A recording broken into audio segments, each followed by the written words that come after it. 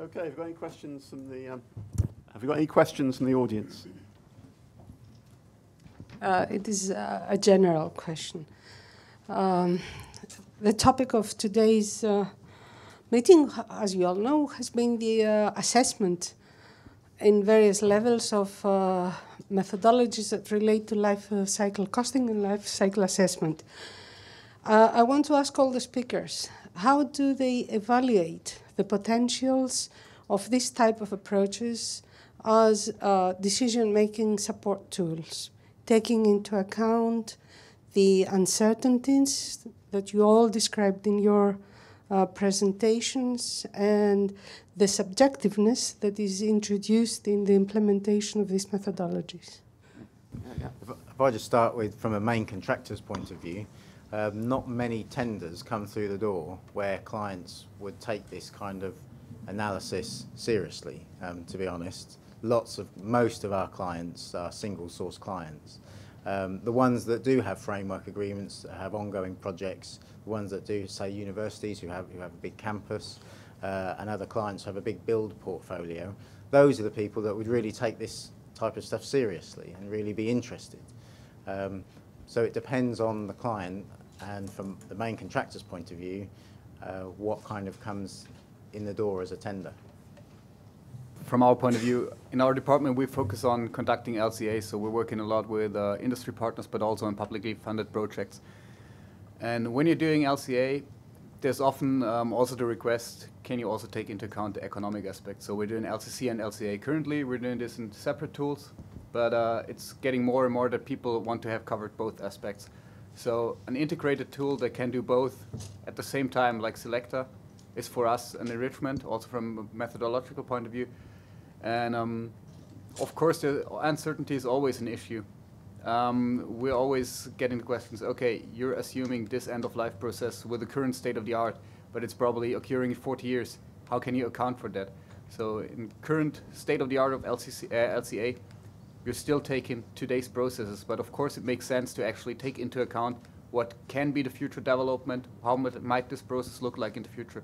So from our point of view, this is a very interesting methodological approach, and also as a tool, it's an enrichment to the work we do. I think the point that future uncertainty is very a huge problem for the life cycle perspective is obviously true. But I think my interpretation of that is that we have to have better tools. Rather than using the present tools which ignore uncertainty, we need tools that can get a grip on it. That's the way to deal with the problem of uncertainty. There's nothing we can do, but we can't remove the uncertainty.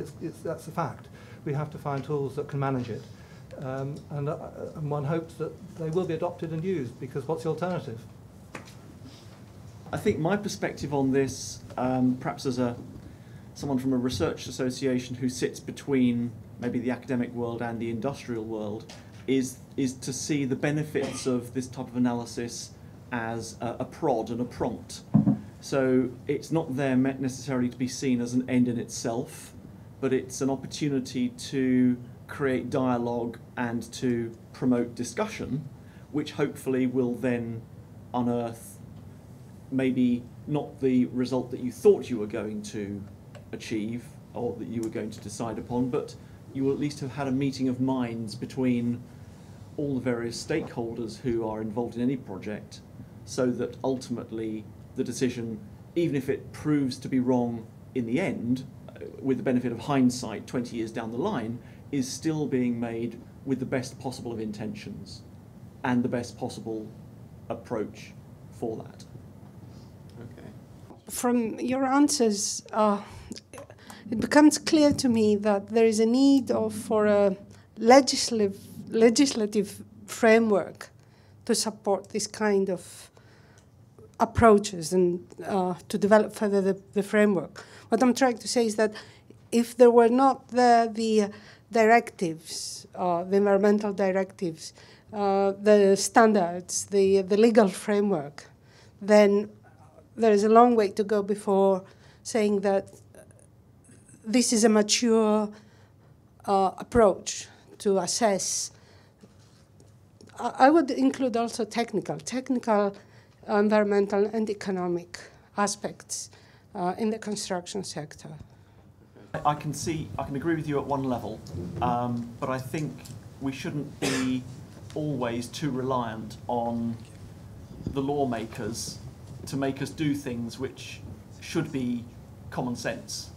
I mean, you could probably trace a lot of the inability of our industry to grapple with the mixture of, certainly from the cost point of view, capital and revenue expenditure, by the fact that organisations insist on separating their budgets, and so the budget holders are very protective of their respective amounts of money and are very loath to collaborate. There are other ways, I think, of improving the take-up. Ralph Moore, Serco. A lot of talk's been put today about the selector method, and I think William mentioned about it coming to the market at some stage in the future. I think first question is when roughly is that? Second question is from a UK PLC point of view. Certainly our organisation puts most of our work out on a D&B basis. Does the panel, and I think as Stuart said, does the panel see that this being driven from organisations like ourselves and our clients in specifying that this sort of model or tool be used in future for life cycle assessment and life cycle costing? Because otherwise, if it's not driven by client organisations, one can see that this perhaps won't potentially get off the ground. I think you're exactly right. Main contractors and design teams and consultancy practices are just great at reacting to what a client asks for, and it's not a problem, and we relish the opportunity to be able to do that for a client. It's great. So the more that happens, it's a vicious circle, really, isn't it? Because the more what we want to do, particularly with the building I'm working on, is get this information out. You know, case study on what we're doing. Life cycle being one of many, to be able to demonstrate that this was the value. You know, so that others can take it up. But I don't want to blame clients or point the finger and say it's up to you, Mr. Client, because you know we can help that process as well. But yeah, it needs to kind of be driven in the first instance by the clients, and then it will take that natural momentum where we'll all relish the opportunity to get involved. When it'll be available, the Selector's been a EC-funded research project over 4 years, and those 4 years run up till the end of August this year. And that project has developed the functionality, the concepts, and the prototype software, which is you can see running downstairs and from the worked examples. So it's achieved a great deal. The exploitation phase follows the end of the project, and that's obviously very much current topic of current discussions. How rapidly that exploitation phase will deliver software to the public, I don't know if we yet have a target date, but it won't be immediate. But that is very strongly the intention, to build on the success of the research phase to make something available as soon as it can reasonably be done. Do we have a date? Probably not. No. Be patient. Okay, we've got another question here. Does using the tool give automatic compliance with something like the ISO 14000 series or PAS 2050? Does it align with those standards? Those standards were part of the overall spec of the project. It's not an area which I'm an expert in. I don't know if another member of the team at the back would have more knowledge about that aspect of the project. Frode, could you say a few words? About the standards? About conformity with standards. My name is Frode Ek. I'm representing Holte. We have made the software for the project. I can comment on both the going to the market issue and also the standards. One of the important subtasks in the Selector project is to give input to ongoing standardization work, show relevance, show how our methodologies can enhance or form a basis of new standards. Today the software, the demo software is very flexible. It doesn't follow a specific standardized order. You can add a value, and a value could be once-off, recurring, literal value, uncertain value. But these things are things we're looking into also when it comes to taking something to the market, which leads to my next comment. We haven't decided what to take to the market. The expert version as we see now, or applications running on top of the expert module. That is something we're working on as we speak. Could be both. Anyone wants to develop an application running on top of this, just email Rick here. He's the consortium manager. Chris Bicknell from Davis Langdon, I think soon to become AECOM, but we are the one company. The question I've got really is an interesting one, because you said you came into the UEA project on the basis of the BREEAM compliance and the credits available. What was in summary, the journey from being I mean, not facetiously, the tick box exercise to gain the credits, to become a real design driver? And I ask that because it's a question that we have with clients all the time, which is we get called in for the 3 credits, but after a while we try and talk to them about the business benefits. And some clients bite and they love it, other clients just want the 3 credits. And I'm just wondering about your experience in going from the sort of the ancillary tick box through to the fully involved part of the design team, and actually, as a supplemental one to that, what changed in terms of the scope and the involvement that you have? Because obviously getting the BREEAM credits is a much shorter, sharper engagement than perhaps the design engagement. Yeah. I'm just interested in the story between one to the other. Yeah, I mean, it's a very honest question, and I'm glad you've been very honest in that. And the honest answer is that yes, when the requirements, we saw the tender requirements for BREEAM Outstanding, immediately I knew we had to get virtually all the credits. So I knew we had to get 3 lifecycle ones, approached BISRIA, nice fee for doing 3 credits, and we thought that would be it. And that's and I would say that David probably thought the same. Here's another one. You know, I'm just going to do it. The report will never be opened. I mean, that's the sad fact of what it is.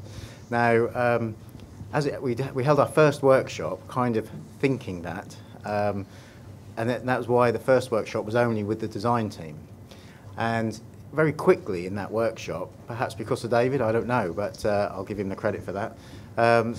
We kind of got over that hurdle and said, hang on a minute, you know, this actually ticks the employer's requirements boxes here. This actually, there's something in it. You know, we thought, yeah, this isn't just we're doing a report for the sake of it.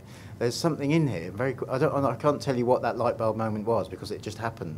And we then went back to the client team and said, we believe there's something in this. We believe we've got to do this.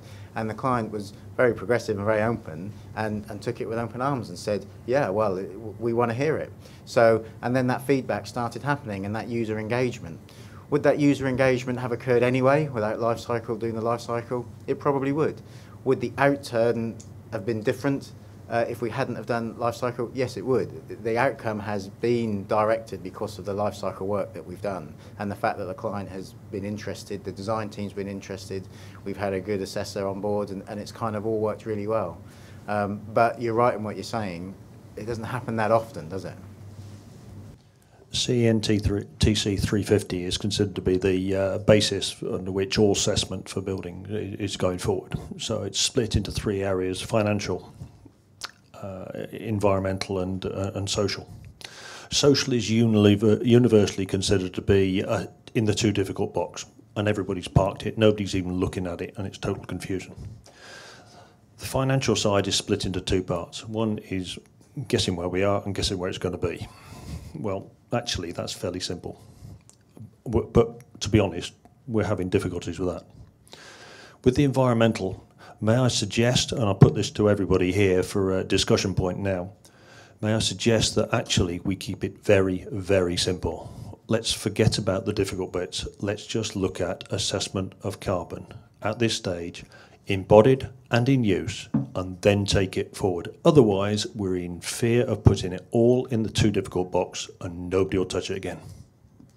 I think in the sense that the whole industry is on a journey, then I'm all one for taking easy steps, one at a time, even though you might have an objective to reach, you know, a very advanced and high-level goal.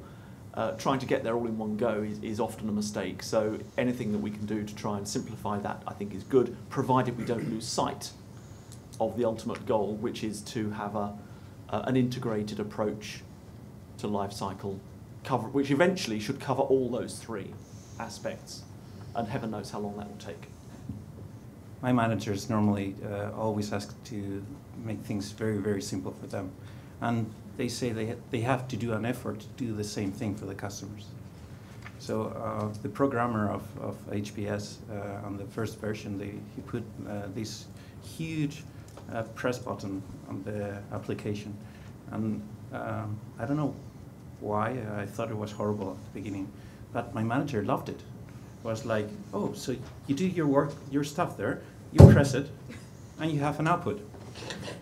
This all to say that I agree on your suggestion that we have to simplify as much as possible. But now I'm going to throw the ball to Hannes, because you have touched his subject. I was kind of expecting the one. So I kind of agree with you. It makes sense to maybe only assess carbon if it helps to actually apply the method.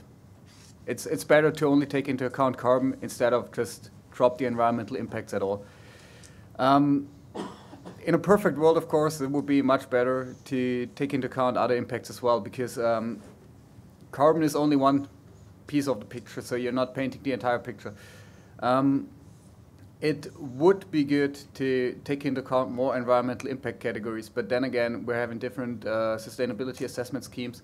Some tell you which categories to use, some don't tell you, some say just describe which ones you're using.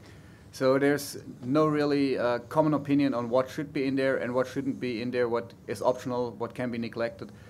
I would say, basically, if it helps the application, it makes sense to start slow and then maybe carbon. The thing is, carbon is currently well, everybody's talking about carbon emissions in the last couple of years. A couple of years ago, it was the hole in the ozone layer. Before that, it was acid rain. So that we're talking about carbon now doesn't mean that we will be talking about carbon in 10 years and 20 years. So it makes sense to take into account also other impact categories, and at least to keep them in mind and to do an assessment. But if it helps the application, it probably makes sense to focus on carbon at this point. I think carbon's a very rough measure. It doesn't take into account things like biodiversity. You can't measure biodiversity by measuring carbon, and you miss out a lot of things. And I don't see why people have such difficulty with the social side of sustainability. It's just about people and how your development affects people. It's linked to the environmental and the social and the economic. I mean, if people benefit economically and socially and environmentally, then surely it's a good thing. Stuart, you mentioned soft landings earlier. Am I right in thinking that you're using BIM for this approach? And if so, how are you integrating the life cycle approach into BIM if you're using it? Yes, and no idea. I mean, yes, from the outset we said we would be using BIM. We knew that was obviously coming. This was a year ago. The architects and the design team, being Archetype and BDP, as the two main players there, two big companies, as you can imagine, very versed in 2D, 3D BIM, so that's no problem. We committed ourselves to doing 4D BIM to be able to put the program into it. We, as Morgan Sindall, have only got a couple of guys in the whole group who kind of think they know how to do that. But the idea is that that's not a hurdle. And last week we had meetings with the BIM team to try and put this together and see how it's going to work. Naturally, if you can put that type of data in, then you can put the environmental data in as well. So that will come, and we'll see how it works on this project. We probably will fail at doing that, but that's a lesson that we can put out as a case study and say, this is as far as we got, and this is where the blockers were. We just didn't know, and that will be a value to the industry to be able to say, well, let's try and fill that hole. So yes, we're going to use BIM. Yes, we're going to try and do it as best we can. Not quite certain how we're going to do that. Soft landings, yeah, we're using soft landings, all 5 stages of soft landings. We're switching from DQI 1 and 2, stages 1 and 2, to the soft landings to run that all the way through. And in the soft landings, we're aligning the gateways in soft landings, the reality checking process with gateways in BIM. So the idea is to try what the industry is talking about, to try and do it on this job. And if it doesn't work, to then raise our hand and say, this is where we believe the hurdles are. schemes that have actually achieved what you're doing are refreshingly going to be observed by others and improved and implemented differently, because it all depends on the subject matter, where in the geography it's being undertaken, and what resources are available. And so, if I think it's great. First of all, there isn't a single answer, and it shouldn't be life cycle costing unless you put estimating on the back of it, because there isn't a one answer. There's a range of answers depending on what the objectives are and what the questions are. And that's why it's a great tool, and that's why I think it's got possibilities to be used for all sorts of industries. Unfortunately, there aren't many industries that have got a long-term plan, and that's where it falls short. But that's not a question. But thank you. Thank you ever so much. Well, perhaps that's a fitting point in which to draw the discussion from the panel to a close. Could I first just ask the audience to recognise the efforts of the speakers who allowed me.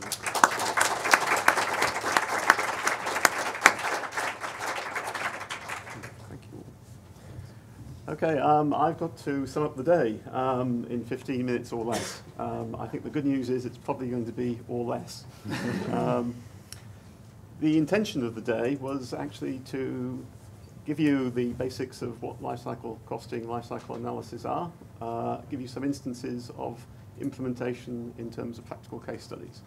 I hope that you've actually gone away from, or will go away from this meeting having been satisfied in those two objectives, that you now understand a lot more about the principles of lifecycle costing analysis and what it means in terms of implementation.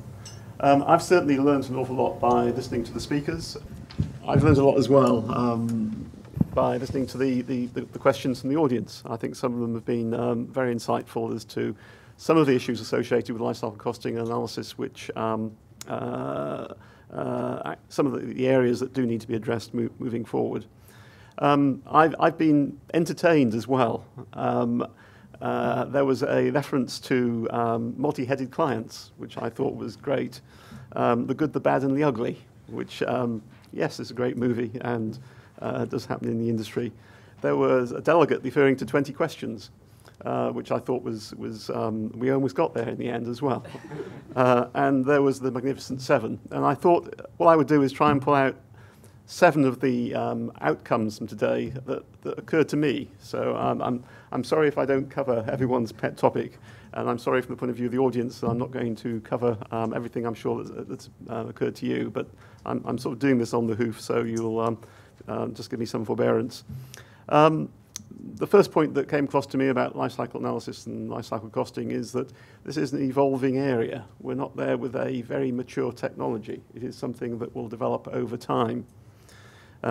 We've got tools at the moment, we've got some tools in development, they all help.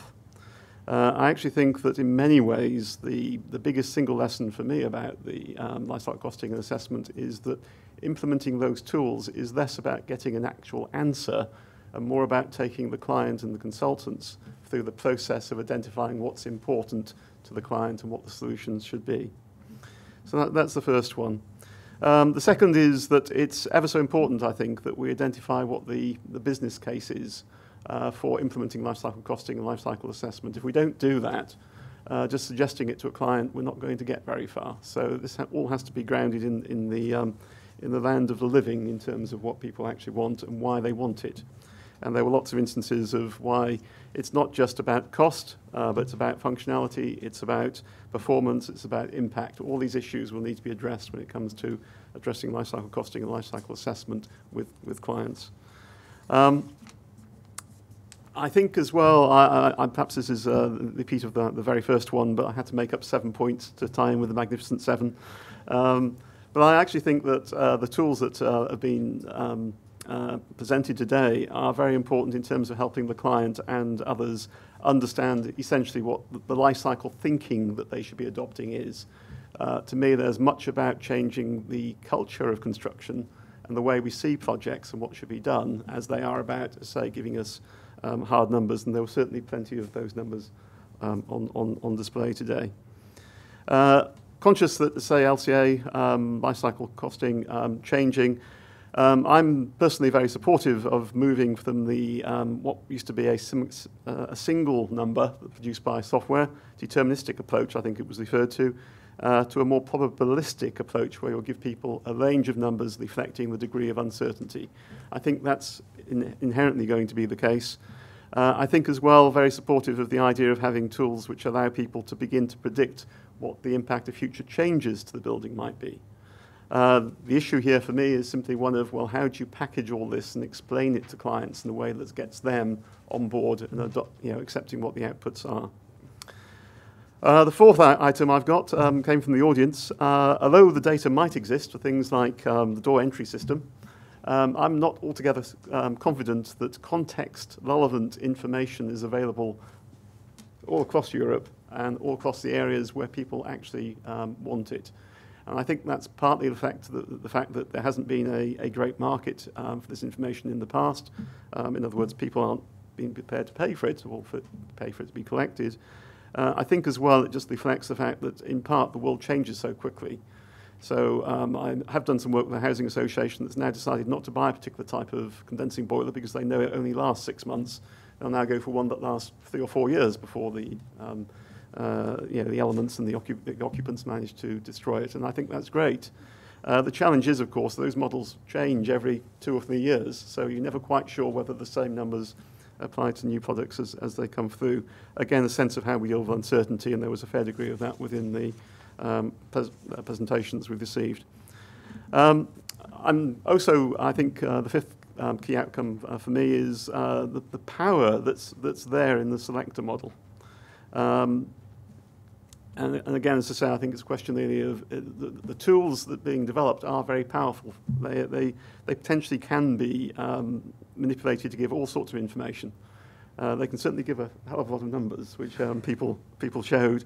And again, there's a sense of how can we actually make sure that we utilize that, allow clients and consultants to actually use that power that comes from these tools. And then the final one is, again, it's one that came out from the audience discussion. In terms of life cycle assessment, should we go for a simplified approach to life cycle assessment simply to limit the degree of complexity that we're bombarding people with, to allow them to make fairly simple decisions, first of all, and then maybe make it more complex as time goes on? Or on the other hand, is it a case that actually, if you adopt the view that says that life cycle assessment tools are about making people think and think through what their implications are, then perhaps that would say, well, actually you want to make people think about a whole host of issues, not just carbon, not just energy.